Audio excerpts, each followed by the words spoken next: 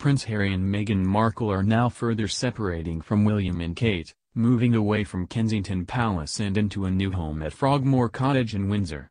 Is Harry and Meghan's new Instagram account a hint the princes are continuing to grow apart? Meghan Markle and Prince Harry's separation from Kensington Palace is well underway, as the royal households divide. Kate and William will remain at their home in London, while Harry and Meghan are moving to Windsor.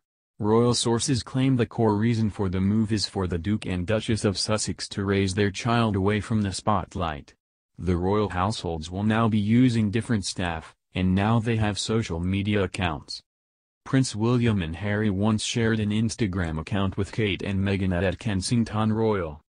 The official account documents the royal family's official business, including outings from each of the so-called Fab Four. Now, a new account named @Sussex Royal will focus solely on Meghan and Harry's working life. This likely means the royal couples will be participating in fewer events together where they would be present as a group. The separation of accounts is believed by some to be symptomatic of a larger rift developing between William and Harry.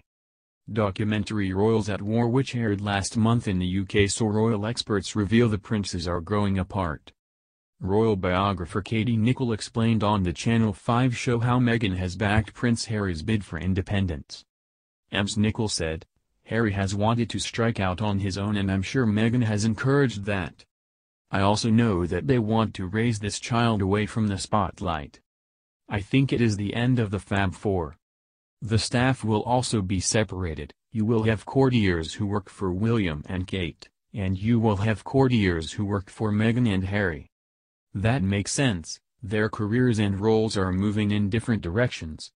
While the two households are seemingly separated, they will still be under the watchful eye of Windsor matriarch Queen Elizabeth II. One royal source revealed, they wanted their household to be entirely independent of Buckingham Palace, but were told no. There is an institutional structure that doesn't allow that kind of independence. The feeling is that it's good to have the Sussexes under the jurisdiction of Buckingham Palace, so they can't just go off and do their own thing.